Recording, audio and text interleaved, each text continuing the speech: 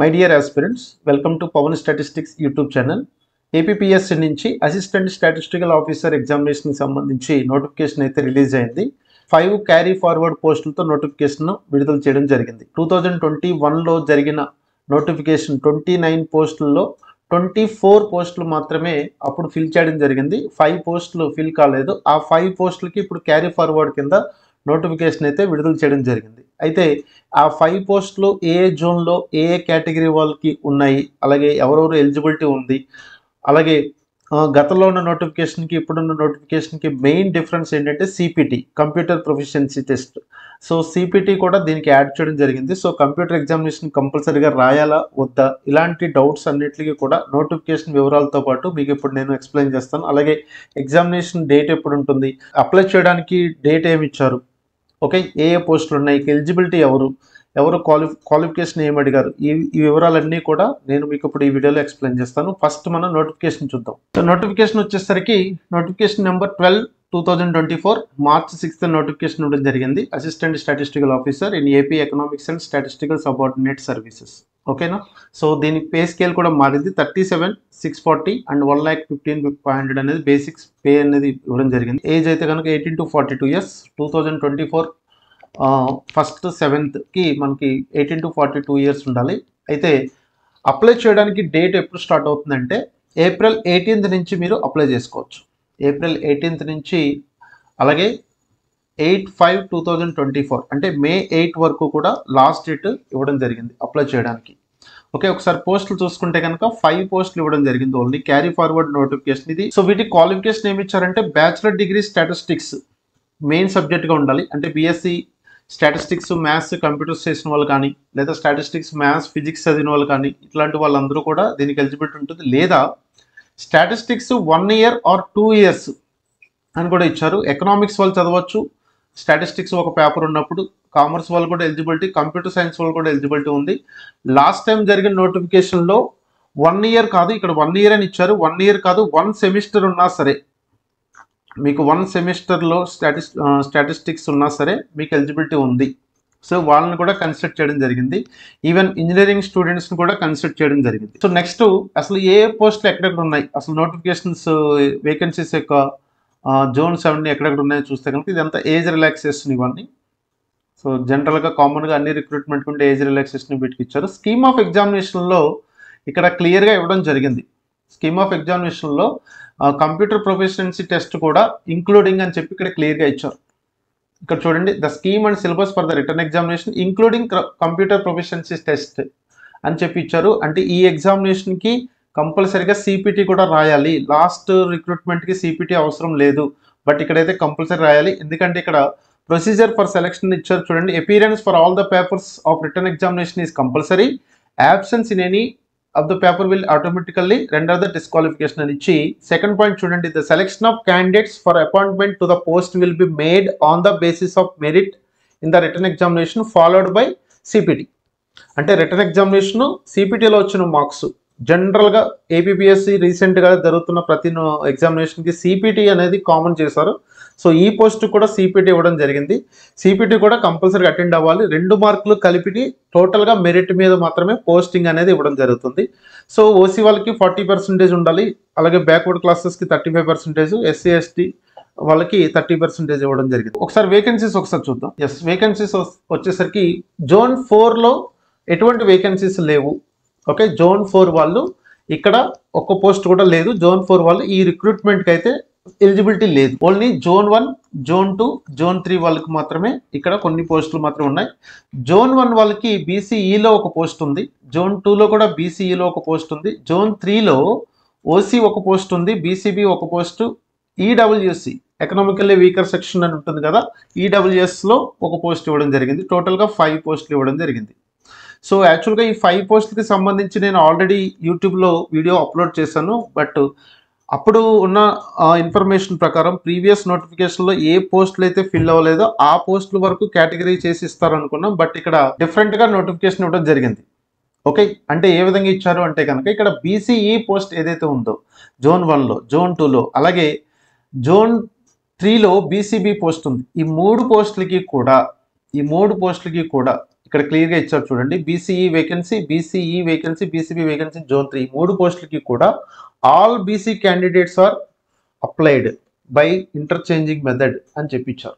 Last time recruitment లాగే BCE వాళ్ళు కనుక లేకపోతే, లేదా ఇక్కడ జోన్ 3లో ఉన్న బీసీబీ క్యాండిడేట్ మళ్ళీ అక్కడ ఫిల్ కాకపోతే మళ్ళీ ప్రాబ్లం అవుతుంది. కాబట్టి బీసీ క్యాండిడేట్స్ అందరికీ ఇస్తే కంపల్సరీగా పోస్ట్ ఫిల్ అవుతుంది, ఇంకా క్యారీ ఫార్వర్డ్ నోటిఫికేషన్ వెళ్లాల్సిన అవసరం ఉండదనే ఉద్దేశంతో ఇక్కడ సర్వీస్ కమిషన్ వాళ్ళు తీసుకుంది ఏంటంటే ఈ 3 పోస్టులకి కూడా కంప్లీటెడ్గా బీసీ వాళ్ళకి అలర్ట్ చేయడం అనేది జరిగింది. ఆల్ బీసీ క్యాండిడేట్స్ అంటే both men and women, and బీసీలో ఉన్న 5 కేటగిరీస్ కూడా వస్తాయి. ఓకే, సో ఇక్కడ క్లియర్గా ఇచ్చారు, if no eligible candidates are available for 3 carry forward vacancies of BC category, interchanging method will be followed అని ఇచ్చారు క్లియర్గా. అంటే ఏంటి అంటే కనుక ఫస్ట్ ప్రయారిటీ వీళ్ళకే ఇస్తారు, బీసీఈ వాళ్ళకి అలాగే బీసీబీ వాళ్ళకి ఇస్తారు. వాళ్ళు కనుక లేకపోతే కనుక ఆ పోస్ట్ అనేది ఎనీ బీసీ క్యాండిడేట్ ఇవ్వడం జరుగుతుంది. సో ఇది చాలా జాగ్రత్తగా అర్థం చేసుకోండి. ఇక్కడ క్లియర్గా ఇచ్చారు, if no eligible candidates are available for 3 carry forward vacancies of BC category, these will be applied. అంతేగాని ఆ పోస్టులు ఉన్నా సరే, మీరు మీ పోస్టులకు ఉన్నా సరే వేరే వాళ్ళకి ఇవ్వడం అనేది జరగదు. ఆ పోస్ట్ కనుక ఫిల్ కాకపోతే సో బీసీ క్యాండిడేట్ ఎవరైతే ఉంటారో మేల్ అయినా ఉమెన్ అయినా వాళ్ళకి ఇవ్వడం జరుగుతుంది. ఇక్కడ ఓన్లీ ఓపెన్ లోకల్ అని ఇచ్చారు, కానీ ఎటువంటి మెన్ ఉమెన్ అనేది మెన్షన్ చేయడం జరగలేదు. అయితే జోన్ 3లో 2 పోస్టులు మాత్రం హారిజంటల్ రిజర్వేషన్ అప్లై చేశారు. ఈ హారిజంటల్ రిజర్వేషన్ ప్రకారం ఏమని ఇచ్చారు, OC 1 post, EWS 1 post zone 3లో ఉమెన్కి ఇది ఇవ్వడం జరిగింది. అంటే ఈ 2 పోస్టులు కూడా ఉమెన్ కేటగిరీకి వస్తాయి. సో వచ్చిన 5 పోస్టులే కాబట్టి ఉన్న ఒక పోస్ట్కి మనం కంపల్సరీగా ప్రిపేర్ అవ్వాలి. చాలా మంది ఒక పోస్టే ఉందనే ఉద్దేశంతో చాలా మంది అప్లై కూడా చేయరు. ఆ ఒక పోస్ట్కి మనం ఏం ప్రిపేర్ అవుతాం, ఆ ఒక పోస్ట్కి మనకు వస్తుందా రాదా అనే ఉద్దేశంతో చాలామంది డ్రాప్ అయిపోతారు. అదొక advantage. Serious aspirants last time తక్కువ మార్కుల్లో జాబ్ మిస్ అయిపోయిన వాళ్ళు ఉంటే కనుక కంపల్సరీగా ఈసారి ప్రిపేర్ అవ్వండి. ఎందుకంటే కాంపిటీషన్ చాలా చాలా తక్కువ ఉంటుంది. నాకు తెలిసి అప్లికేషన్ 100లో కూడా రావచ్చు. అందులో సీరియస్ ఆస్పిరెంట్స్, ఎందుకంటే ఎగ్జామినేషన్ డేట్ కూడా మెన్షన్ చేయలేదు. సో ఎగ్జామినేషన్ డేట్ ఎప్పుడు ఉండొచ్చు చెప్పలేము. ఎగ్జామినేషన్ డేట్ ఎప్పుడైనా ఉండొచ్చు. నా ఎక్స్పెక్టేషన్ ప్రకారం ఆఫ్టర్ ఆగస్ట్ ఉంటుంది. ఓకే, ఎందుకంటే మే వరకు వీళ్ళు ఎలిజిబిలిటీ ఇచ్చారు. తర్వాత ఎలక్షన్స్, గవర్నమెంట్ ఫామ్ అవడం, ఇవన్నీ అయిపోయిన తర్వాత జూన్, జూలై, ఆగస్ట్ 3 నెలలు ఈజీగా టైం పడుతుంది మొత్తం సిట్రేట్ అవడానికి. న్యూ గవర్నమెంట్ వచ్చినా లేకపోతే ఓల్డ్ గవర్నమెంట్ మళ్ళీ ఫామ్ చేసినా, ఏ గవర్నమెంట్ ఫామ్ వచ్చినా సెటరేట్ అవ్వడానికి మినిమం 3-4 మంత్స్ పడుతుంది. కాబట్టి సర్వీస్ కమిషన్ జోలికి ఎవరు వెళ్ళరు. సో ఆ టైంలో ఈజీగా ఆగస్టు, సెప్టెంబర్ అంటే మీ దగ్గర ఎట్లా లేదన్నా ఒక 6 నెలల్లో టైం ఉందని చెప్పి తీసుకోండి. ఈ 6 నెలల్లో కనుక మీరు సీరియస్గా ప్రిపేర్ అయితే తక్కువ కాంపిటీషన్లోనే పోస్ట్ ఒకటే పోస్ట్ ఉందని మీరు వర్రీ అవ్వద్దు. తక్కువ కాంపిటీషన్ ఉంటుంది, అది గుర్తుపెట్టుకోండి. ఓకే, అండ్ చాలా మంది కూడా ఎలిజిబిలిటీ ఉన్నా సరే ఈ పోస్ట్కి అప్లై చేయరు. ఎందుకు అంటే ఒక పోస్ట్ ఉన్నప్పుడు నాకు ఎందుకు వస్తుంది అని చెప్పి వదిలేస్తారు. బట్ అదే మనం అడ్వాంటేజ్గా తీసుకోవాలి. సో ఇక్కడ క్లియర్గా ఇచ్చారు చూడండి, జనరల్ స్టడీస్ పేపర్ 150 మార్క్స్ ఉంటుంది. సబ్జెక్ట్ పేపర్ అంటే స్టాటిస్టిక్స్, ఎకనామిక్స్, కంప్యూటర్స్, కామర్స్ వీటికి సంబంధించిన సిలబస్ మొత్తం ఇవ్వడం జరిగింది. 150 300 మార్క్స్. సో ఇది జనరల్ స్టడీస్. అలాగే సబ్జెక్ట్ పేపరు ఎకనామిక్స్ 3 కాన్సెప్ట్స్ ఉంటాయి. ఫైనాన్షియల్ అకౌంటింగ్ అని చెప్పి కామర్స్లో 1 యూనిట్ ఉంటుంది. 5 యూనిట్స్ వచ్చేసరికి స్టాటిస్టిక్స్ ఉంటుంది. అలాగే కంప్యూటర్స్ 1 యూనిట్ ఉంటుంది. తర్వాత ఇక్కడ క్లియర్గా ఇచ్చారు, proficiency in office automation with usage of computers and associated software అని చెప్పి ఇచ్చారు. సో ఇక్కడ 60 మినిట్స్కి 100 మార్క్స్కి ఉంటుంది. ఇక్కడ మినిమం క్వాలిఫైయింగ్ మార్క్ అయితే ఈ 2 మీరు రీచ్ అవ్వాలి. ఎస్సీ ఎస్టీ లేదు కాబట్టి 35 and 40 రీచ్ అవ్వాలి. సో వాటికి సంబంధించిన సిలబస్ ఇది కామన్ సిలబస్, ప్రతి ఎగ్జామినేషన్కి ఉంటుంది. ప్రాక్టికల్గా కూడా దీంట్లో కొన్ని చేయాల్సి ఉంటాయి. కంప్యూటర్ ప్రొఫిషియన్సీ టెస్ట్లో ఉండే మార్క్స్ ఈ 300 మార్క్స్లో వచ్చిన మీ మార్క్స్ కలిపి మెరిట్ మీద బేస్ చేసుకుని ఇవ్వడం జరుగుతుంది. బట్ మీరు ఇక్కడ గుర్తుపెట్టుకోవాల్సిన విషయం ఏంటంటే ఏ కేటగిరీలో పోస్టులు అయితే ఉన్నాయో ముందు ఆ కేటగిరీ వాళ్ళకి మాత్రమే priority. Zone 3లో OC women post ఒక పోస్ట్ ఉంది. ఎస్, అందరూ అటెంప్ట్ చేయొచ్చు. అలాగే ఈడబ్ల్యూఎస్ కూడా మీరు క్లైమ్ చేసుకుని అది కూడా మీరు అందరూ అటెంప్ట్ చేయొచ్చు. ఆ 2 పోస్టులకి అయితే కాంపిటీషన్ ఉంటుంది. ఎందుకంటే జోన్ 3లో ఉన్న ఉమెన్ అందరూ రాయొచ్చు. హారిజంటల్ రిజర్వేషన్ తీసుకొచ్చారు కాబట్టి ఓసీ 1 పోస్ట్ ఉమెన్కి ఇచ్చేసారు, ఈడబ్ల్యూఎస్ కూడా ఉమెన్ ఇచ్చారు. సో జోన్ 3లో ఉమెన్ అందరూ కూడా ఈ పోస్ట్కి ఎలిజిబిలిటీ ఉంటుంది. సో మెరిట్ మీదగా ఇచ్చేస్తారు దీంట్లో. సో ఇది నోటిఫికేషన్కి సంబంధించి మీకు వివరాలు అయితే. మీకు ఎకనామిక్స్లో కనుక స్ట్రాంగ్ నాలెడ్జ్ ఉంటే కనుక, ఎకనామిక్స్లో స్ట్రాంగ్ నాలెడ్జ్ ఉండి స్టాటిస్టిక్స్లో కూడా మంచి నాలెడ్జ్ ఉంటే కనుక ఈ పోస్ట్కి ఎలిజిబిలిటీ ఉంటుంది. లాస్ట్ టైం సెలెక్ట్ అయిన స్టూడెంట్స్లో మోస్ట్లీ నేను అబ్జర్వ్ చేసింది ఏంటంటే ఎకనామిక్స్ అండ్ స్టాటిస్టిక్స్ బ్యాలెన్స్డ్గా ఎవరైతే ప్రిపేర్ అయ్యారో వాళ్ళకి పోస్ట్లు రావడం జరిగింది. సో ఎకనామిక్స్ ఫోకస్ చేయండి, స్టాటిస్టిక్స్ కూడా ఫోకస్ చేయండి.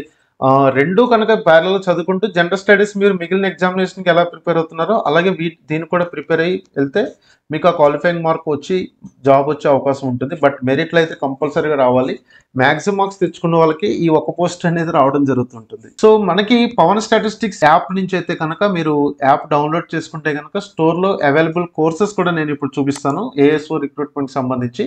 సో ఏపీపీఎస్సీ ఏఎస్ఓ మనకి ఒకటైతే ఇక్కడ ఇవ్వడం జరిగింది, ఏపీపీఎస్సీ ఏఎస్ఓ స్టాటిస్టిక్స్ కోర్సు. ఇది కంప్లీట్ స్టాటిస్టిక్స్ కోర్సు, అంటే అక్కడ ఉండే స్టాటిస్టిక్స్ 5 యూనిట్స్ మీకు ఇందులో కవర్ అవుతాయి.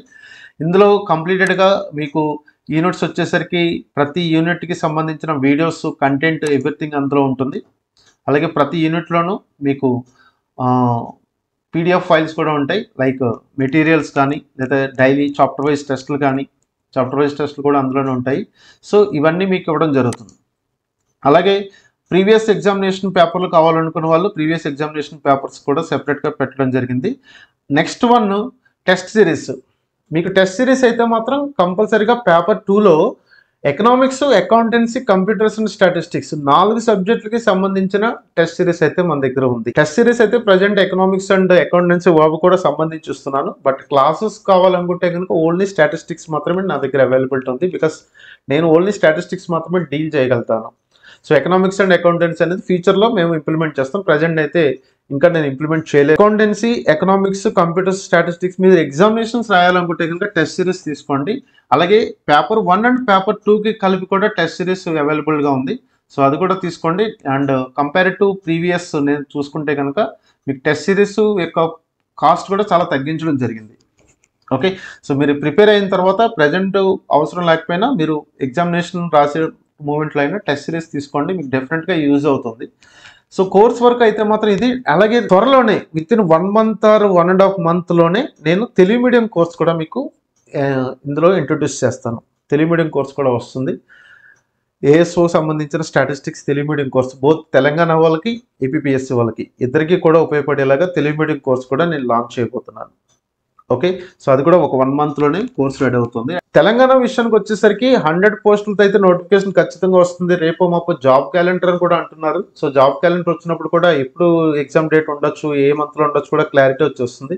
100 పోస్టులు అయితే ఖచ్చితంగా నోటిఫికేషన్ అయితే ఖచ్చితంగా వస్తుంది. అందులో ఎటువంటి డౌట్ లేదు. తెలంగాణ వాళ్ళకి ఎవరైనా సరే ఏపీలో కానీ తెలంగాణ వాళ్ళు కానీ తీసుకుంటే కనుక కోర్స్ తీసుకోవాలనుకుంటే కనుక, అంటే నిన్న నోటిఫికేషన్ వచ్చినప్పటి నుంచి మార్నింగ్ నుంచి సార్ రెన్యువల్ చేసుకోవాలి, అప్పుడు ఇంతే ప్రైస్ కొన్నాను, నేను 2000 రూపీస్గా కొన్నాను, ఇప్పుడు నేను కొనలేకపోతున్నాను 3000.